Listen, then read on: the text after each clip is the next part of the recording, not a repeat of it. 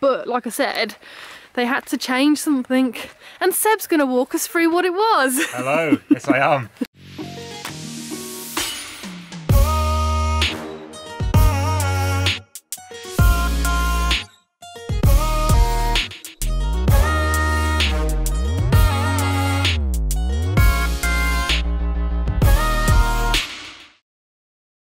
Hello everyone and welcome to Christmas Eve with us, the Indie Projects. I know it's just me and not Theo, but collectively with the Indie Projects. If you're new here, I'm B, and with my partner Theo we live in our Sprinter van on our land in Portugal whilst we are going to convert a barn. At the moment we're building an outhouse, and I'm going to show you guys what Theo's been up to with that. He's made a lot of progress, and we've also got some friends staying with us who are going to be here for Christmas, which is really nice. It's been really good to spend time with them. You might have seen them in the live stream we did the other day, so I'll show you guys their van in a bit. We did do a van tour with them last year, but they've had to make an alteration to their van because they couldn't get insurance to cover them in Europe for their big trip that they're on, with one thing in there that they had to change. So I'll show you that in a bit. Right now I'm doing the laundry. I don't know if you saw the video that we did all about how we do laundry here, but I'll pop a card up so you can see that. So yeah, once I've done the laundry I'll show you what Theo's up to. I've also done a bit of tidying. I know it looks a bit crazy because wires always look really messy no matter how much you tidy them, but I've tidied up and organised all of our cupboards. So our bedroom area is looking real nice. Got fresh bed sheets on for Christmas.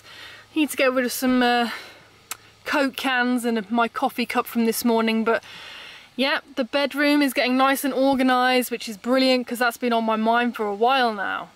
And I also freshly oiled the work surface. This is a solid oak kitchen work surface that we've got, so it does need oiling regularly to keep it nice and smooth. And I painted my nails a beautiful emerald green, very Christmassy.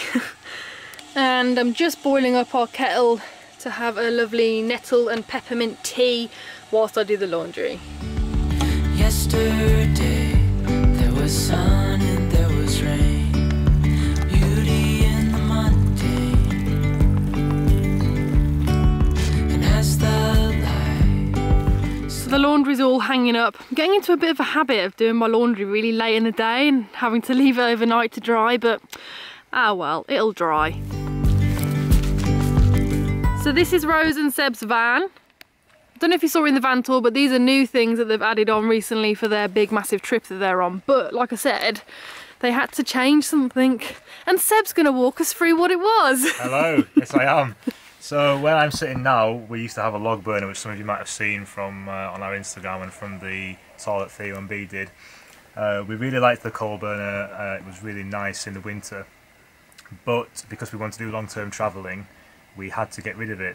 Now we could have stayed with the company that we were with the log burner, but we only had a 90-day European travel permit with that, and we wanted to do a full year, so we've managed to find insurance that will do a full year, but unfortunately they wouldn't insure the log burner, and that was a case with a lot of people that we went to talk to. So we had to make the tough decision of getting rid of it. So what we've done is we've put the seat in, and in this seat here we've got a little cupboard, and then we've got our diesel heater down here underneath. So you literally took out the wood burner and replaced it with a diesel heater in the same space? Pretty much, yeah. In the same space, the heat comes from the same area like it did before. Yeah.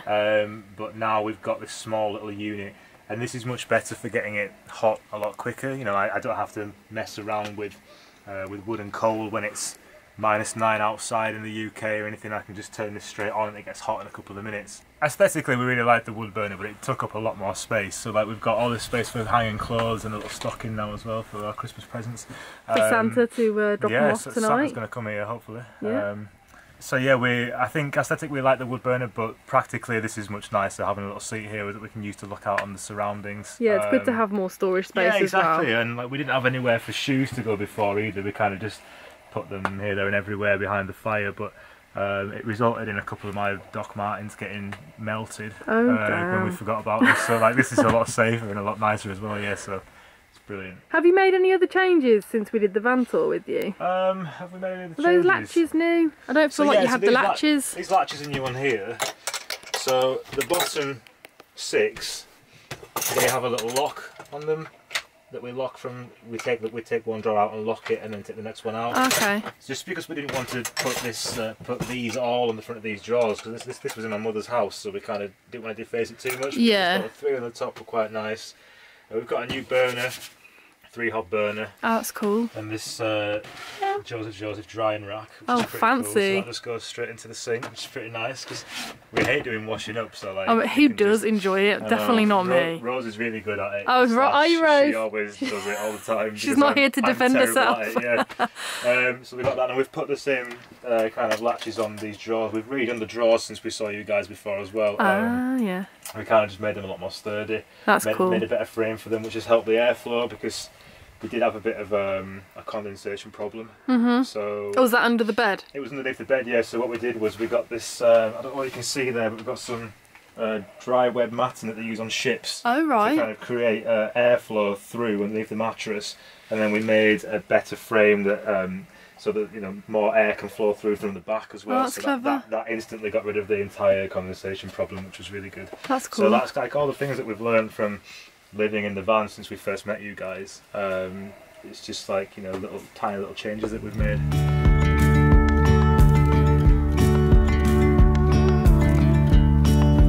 Hand in hand, building castles out of sand, reaching.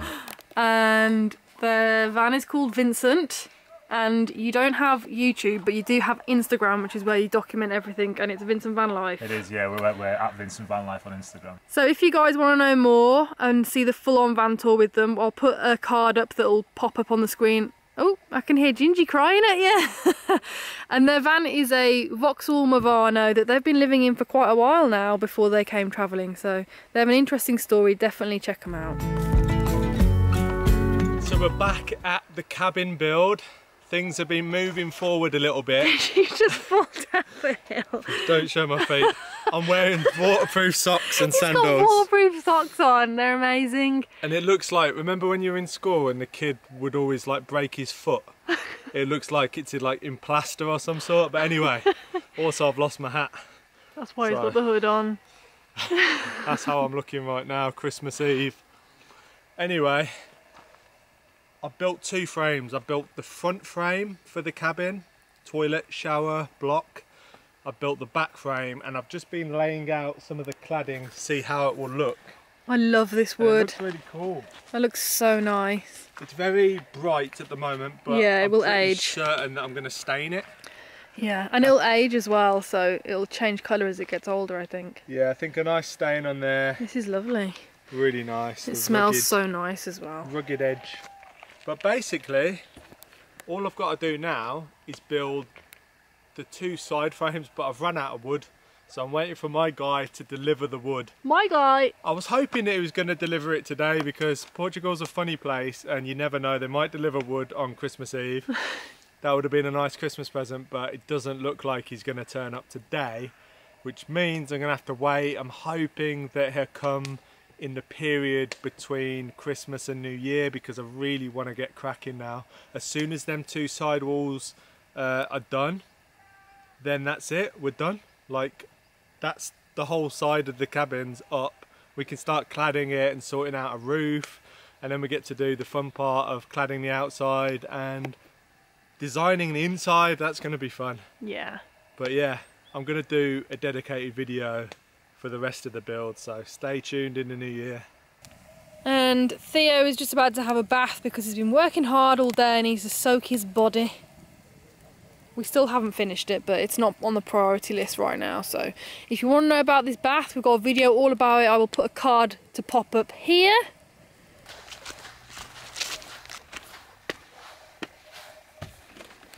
So that is it. That is our Christmas Eve. What we've been getting up to today has been a pretty chilled out day, which has been really nice. I think we're going to be playing some Monopoly later with Seb and Rose. I heard him say something about a Game of Thrones themed one, so I'm really excited about that. But yeah, we'll see you tomorrow for our last day of Vlogmas. Merry Christmas, guys. Head over to theindyprojects.com/shop and check out our new merchandise. Join us on Patreon for exclusive content, and don't forget to subscribe and hit that notification button so you never miss a video. Thanks for watching, and we'll see you on the next video.